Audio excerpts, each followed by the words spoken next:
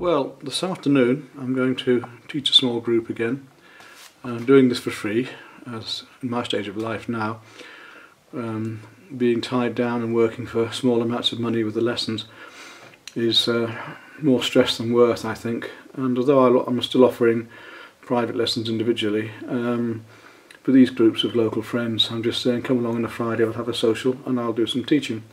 And what I'm going to do here is work on these photographs of the mill that I took the other day that you saw on the film.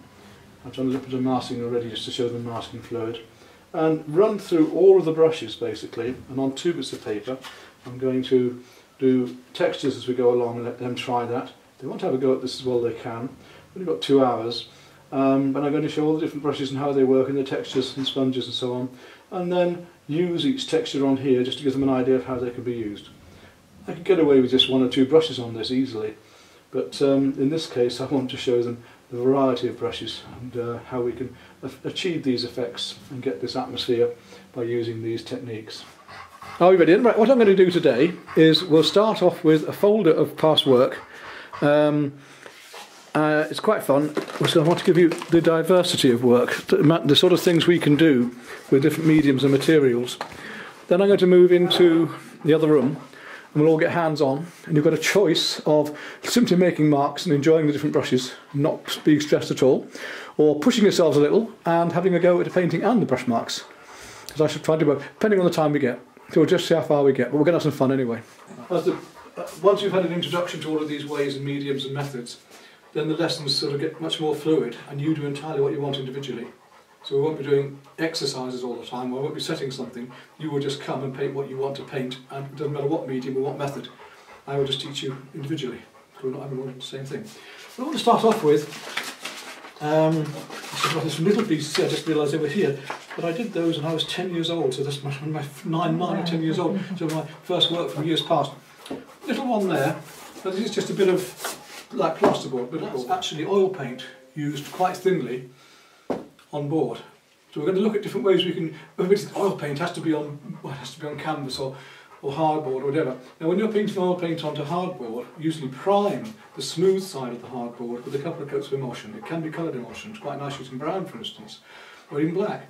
But white emulsion, 2 coats. But don't use the rough side of the hardboard. It's actually the reverse to canvas. And amateurs think it looks like canvas, but it doesn't. It is the reverse to canvas, and it shows up a mile. So hardboard is quite good. MDF is good, just the same. So I mean, when talking about hardboard, there's the rough side of hardboard. But this one's an acrylic, and we're talking tonal. We're going on later to how we can make colours look bright just by using a very limited palette. And all we've done here is used Rembrandt's colours, the earth colours of burnt sienna, yellow ochre, white, black. And just those few colours, well, the black and white makes the blue, the burnt sienna makes a red, the yellow ochre becomes almost lemon yellow. Black and white make blue? Yeah, because of the colours that it's working with. It's one colour compared to another. So as we said last week, we talked about warm and cool. Yeah. Black and white is fairly cool. But if we put some burnt sienna with or burnt umber with the black and white, then it looks like black, it goes warmer, and the black and white looks cooler, so it's comparative. So we can use just a few colours so subtly and yet with great effect, which means that we'll go on to the sort of the techniques of things. So I mean, we'll go on then to say, well, last week I talked about fluorescent bright coats. How can we do that without using fluorescent paint? By using other colours around it that make the red look brighter. So Constable used a little bit of red in all his paintings to make the greens come out. If we put greens or cool colours all around that red, the red's going to shine out. So we can use the chemistry of colours. Hello, somebody else just to write. We can use the chemistry of colours. It's got it, yep. So on this one I was just discussing how we've used a very limited palette, and we talked the other week about warm and cool colours. Now, going on to other mediums then. Watercolour techniques you're probably quite well aware of, but we'll look at a few watercolour techniques in this first of all.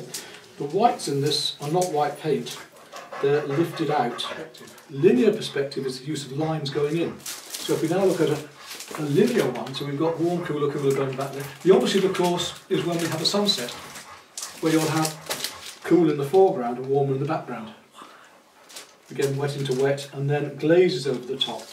Now, a glaze is a wash. A wash is just a wet colour over the surface. You can have a variegated wash, you can have a graduated wash of different colours. So much to take in today. Don't even think to take it in. All I'm doing is introducing so many ways that you're going to say, well, this is exciting, we're going to do all these different things we can pick up on later.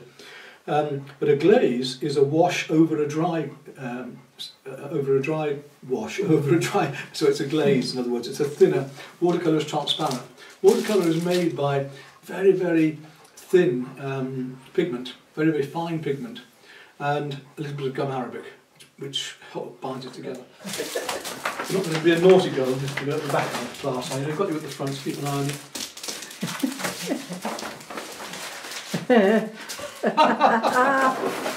Right, okay, leave that one there. Look. Just give it a little bit of fresh air for you. Now, there's a piece of sculpture in the other room, isn't there? No, you haven't seen it. Maybe you have. There's a girl, yeah? And the studies that I did for that, working studies, again, it's China graph pencil. Now, you've no room for messing about with China graph pencil. You make a mistake, you've had it, you can't rub it out. I did that entire piece in there. There was enough information for me on these to do that. And it's minimal.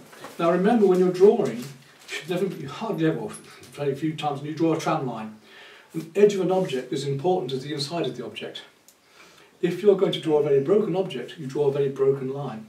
It's a very light edge, a very light line. No amount of shading will make a tram line drawing look three-dimensional, because you've ruined it with the hard outline already.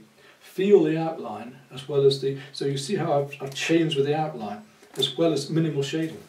Cross-hatching, little pastel in cross-hatching. Cross-hatching means you're going crisscrossing with the lines rather than just dots or rather than just shading or blocking and blending.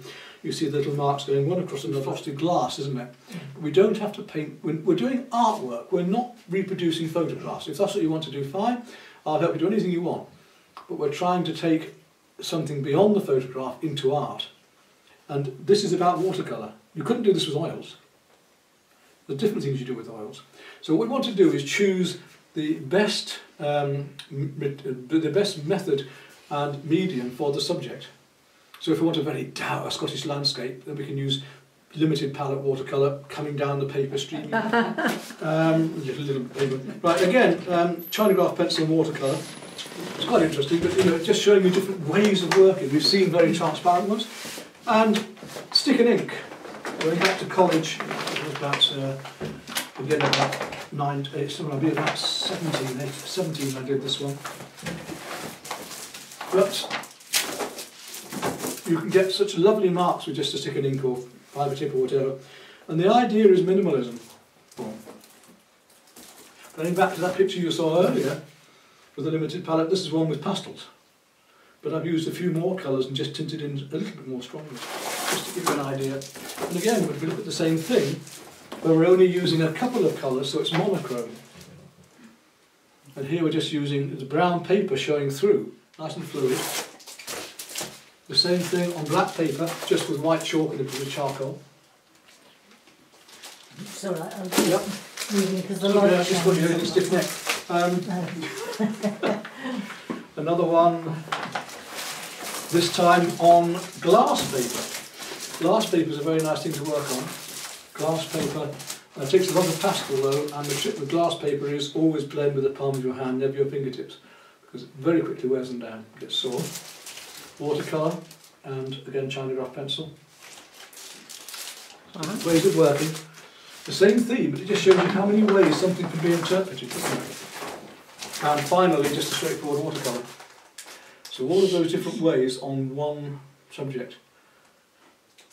Very difficult to choose which you want to do, but good fun in all of those different ways.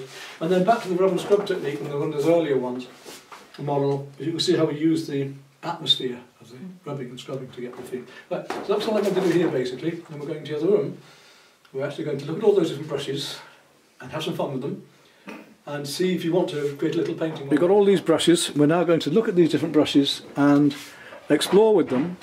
Now, all I'm going to say to you is, I'm not charging for lessons, no, we've already discussed that. But if you want paper, there's a block of it over there, 2 sheets for €1. Can't be bad, can it? Okay, so if you want to play around today, then you can have a couple of sheets off there. You owe me €1. The paints I won't even bother with. We'll have those free today. We'll just go on from there like that. I've got a couple of brushes out here, and I've got some sponge there. Sea sponge, for those that weren't here the other week. You can buy them quite cheaply off the internet as bags of different ones, or you can go to the seaside shop sometimes and buy them there. If you buy a sea sponge in an art shop, it costs an arm and a leg. If you get one like this, it's a lot cheaper, and you do want ones that have a nice fine texturing on them like that, because it's that texturing that's so important. That's what you're going to actually use, this texturing here. There's a Chinagraph pencil. Chinagraph pencil is very useful because, as I say, it's waterproof. You don't have to sharpen it. You peel that bit of string down and peel off the paper when you're out in the field, and it's there immediately. So that's quite useful, especially for snow scenes and things, okay? I don't use black much in my paints. I'm an impressionist, therefore I believe that everything has colour, even white. Where there is light, there's colour. There'll never be pure white. There'll always be a little bit of colour from the sky or from the sun or from the... So we've got a yellow tint here from this light or whatever. So I would use a deep blue and a brown to make a black. If I want a grey, then I'll mix brown and blue to give a nice grey, and so on. I'll hardly ever use black and white, but I do at times. I've got many pictures here to show you. There are times on my more contemporary ones where I do use black, but not much. In that case, with those Chinagraph pencils, I do. We've got a fan brush, again similar to the rake brush in that I can do the ends of trees. If I'm doing winter trees and branches, then these are great just to flick in all those little twigs at the end in winter time. They're good also for fir trees. You can use them that way around and paint all the fir tree branches look. You can imagine as I'm doing it, it's almost a fir tree shape, isn't it? You can almost imagine I'm doing it. We've talked about the brushes that we're going to paint with. Now let's look at the surfaces we can paint on. That is papyrus. If you've ever seen papyrus, that's the original, so I'll pass that round.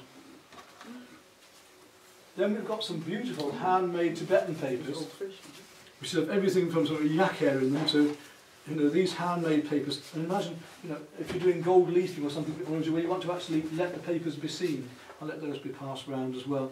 There are textures in them, little bits of leaf in them at times, hair in them. And you can make your own papers, remember? You can just take old bits of paper, newspaper, whatever. You can put bleach into it to bleach it out. You can add things into your paper. So you can tear up little bits of newspaper, you can put it into a bin, you can use your soup blender into it, mix it all up into a sludge. You can put it onto, you know what a silk screen is, you can put it onto like a silk screen, flatten it out, roll the mixture out, dries out just like this. So you can make your own paper quite simply at home. And look at these gorgeous textures. So it tends not to be a hugely expensive item. You can actually make your own papers and put bits of dried leaf in them, flower petals and all sorts. And then, as I say, what you do with them is up to you, how you shows through, or whether you use coloured pencils or gold leafing or coloured inks, or how you want to go. This is a velvet paper, which I put a little bit of pastel on there just to show you. Very, very effective, especially for those doing commercial work of animal portraits and things. Because you can imagine soft effects on the velvet paper, and very, well, a little bit twee, but a very commercially viable, shall we say. So velvet paper. An ordinary ombre paper in pastel paper.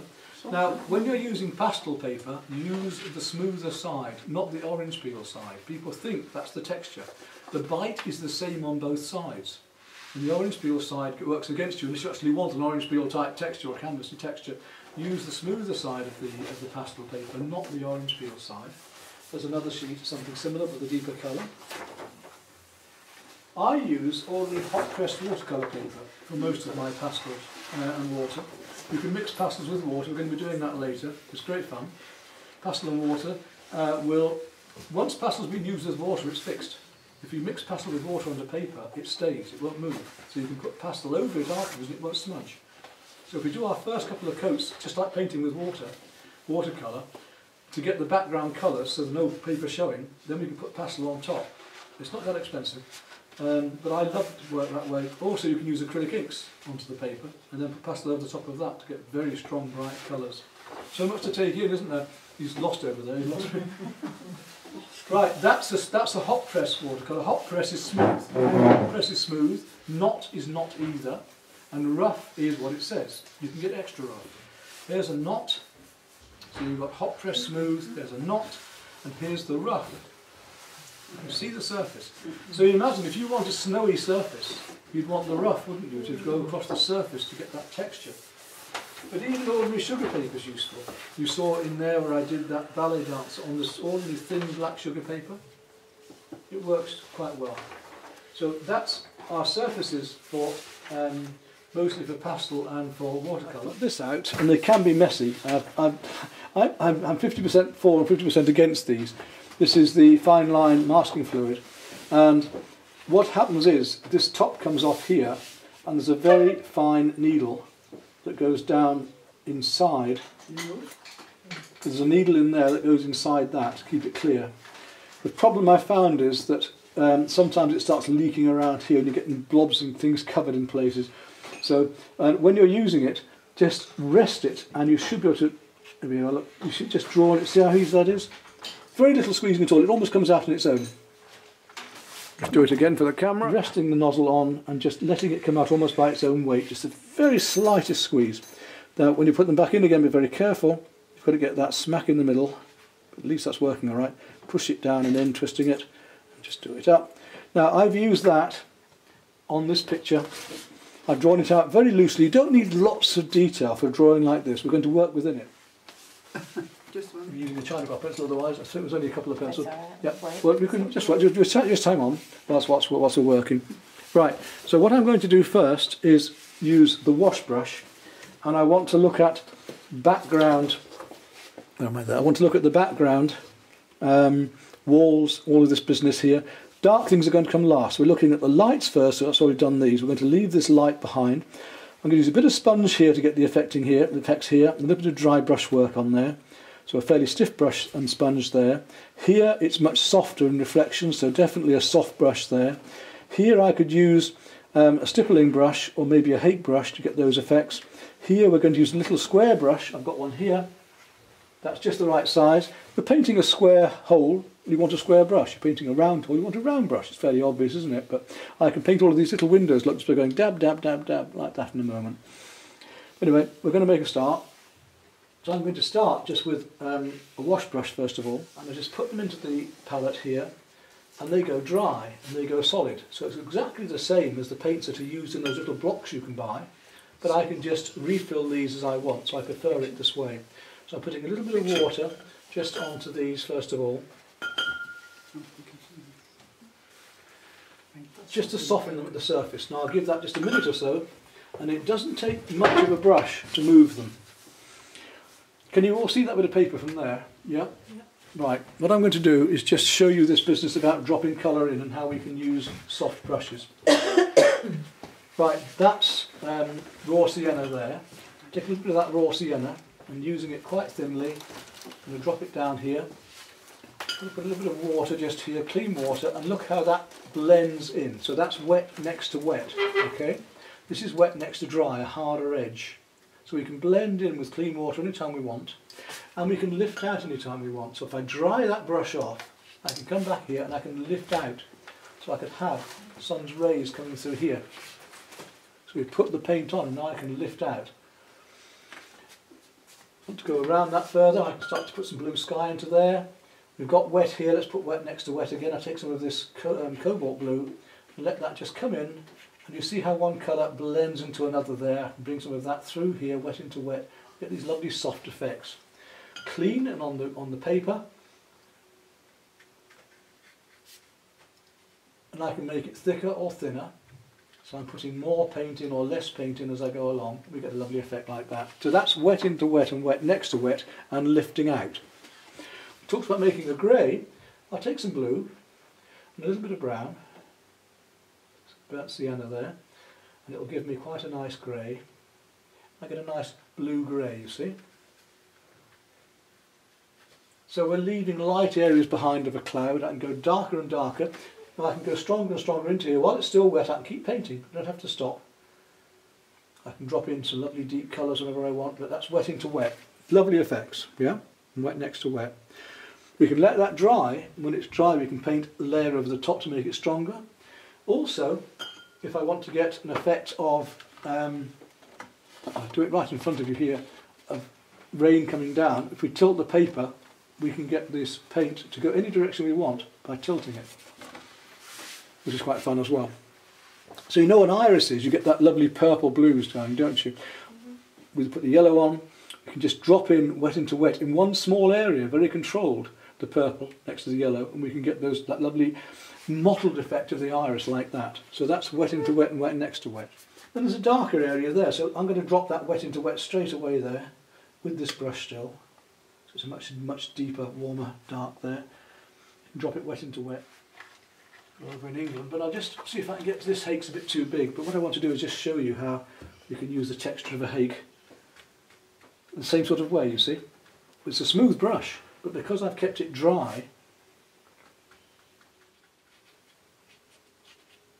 so we've got different textures happening already with just these few items. So we use the fan brush to just tickle in the end of those branches. Back to this one again. Now, I talked earlier about using square brushes for square pegs. Let's take this lovely dark colour again. And look at these windows. Probably the only area where I'm going to actually be detailed at all. But I can now come down and I can put all my little windows in, look. Leaving the whites in between. I didn't going to bother counting them, I'm just going to come down. Slightly blue tint, I think. Oh, this is a furry brush. Now, you wouldn't be able to paint a fine line with this one. I'll show you why. You see? So very useful again, but it's a little furry brush. If I want to paint a fine line, which I can't do with that, I'm going to need an ordinary round brush. You probably won't realise just how far I've got with that, because actually it's probably got further than you think. Now, here, it's gone dry. So now I can start to paint some details into here. I'm just going to indicate these background. So there's going to be plenty of time for you to explore and play in a minute and catch up with me. Quick and easy as that. I'll bring that tree through there later. Now I'll go back to this bit. And I'm going to use the edge of the brush here for the edge of the waterfall and just come over the edge of that waterfall using the edge of the brush like that. And just coming along the top of the water here to get the feeling of... Now we're going on the horizontal. We've done the verticals. Now I'm on my horizontals. You can see the feeling of water even coming there. The reflection's just starting, can't you? I'm going to put in some aureolin. Now these yellows look the same, don't they? But they're not. This is lemon yellow, which is opaque. So if I wanted to paint something over the top of something else, I made a mistake, I could use opaque paint. It wouldn't be as translucent, it wouldn't be as transparent, it wouldn't be as fresh, but it would still work. So if I take some of that and paint it over the top of that, look, you see it paints it right out, doesn't it? But if I take some of this one, which is aureolin yellow, which is a much nicer sort of lemon yellow, put that over the top, it's transparent, look.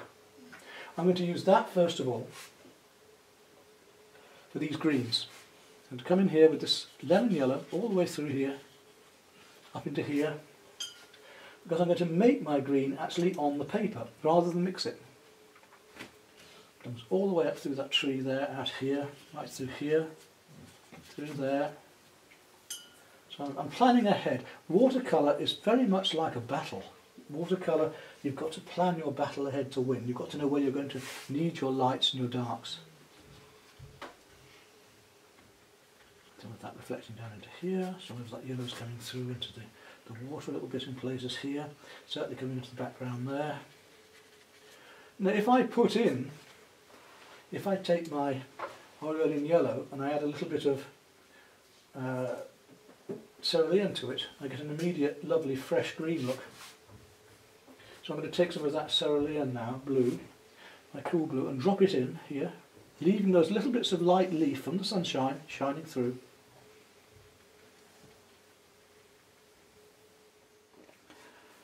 I'll do it stronger still. I could mix stronger greens. Any blue and any yellow will give me different greens. The cooler the blue, the cooler the yellow, the cooler the green. So if I use a browny green, if I use a browny yellow and a stronger blue, I'm going to get a much stronger. So let's do an example of that just to show you. If I take some of that colour, so lovely and loose, and we've got those different textures going on by using those different ways of working. Again, if I want it darker now, like these bits here, it's dry, I can now go back and I can paint in these strong shadows. Right, now for the fun bit. We can virtually finish this painting in one whack now. We want all of these lovely dark trees in. So what colour do you reckon, Sue, I'll need to make something like those dark trees? It's a warm browny green, isn't it? Mm. So what should we use then? Should we take this one? Look, this is the burnt sienna. It's a lovely colour. That one really very dark. We'll take a bit of this is called Prussian blue. It's extremely dark blue and it's very, very strong. It's a bit more brown, do you think? Something like about that, yeah? Now, these branches, let's really go in there. A bit more warmth. So yeah, see how thickly I'm using the medium now? Come in there and I just paint these straight in using the tip of the brush.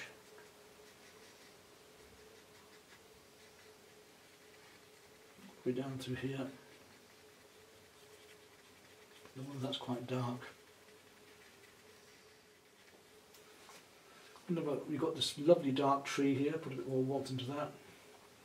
Now if that's dry enough, which I hope it is, I should be able to paint that through virtually in one go. Straight down through. A bit more warmth into it again. So we've got our light shining behind. But so when I've finished here, you can go ahead and draw. You can have a go at this, or you can just play with those different brushes on your other bit of paper and just get the feel of it. Just a bit of turquoise. Look at this lovely turquoise. Let's really look for colour. Look how much turquoise there is going on in there. Really look for these colours. I'm going to stop in a minute because I've gone far enough as a demonstration just to show you. And we'll look at this away from this harsh light. We'll look at it just over there in a minute. And then I'd work into more and more detail. But we should start to get the effect of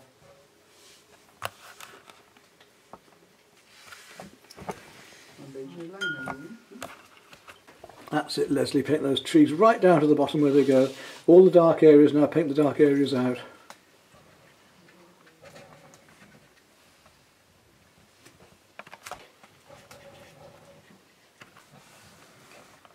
On that one.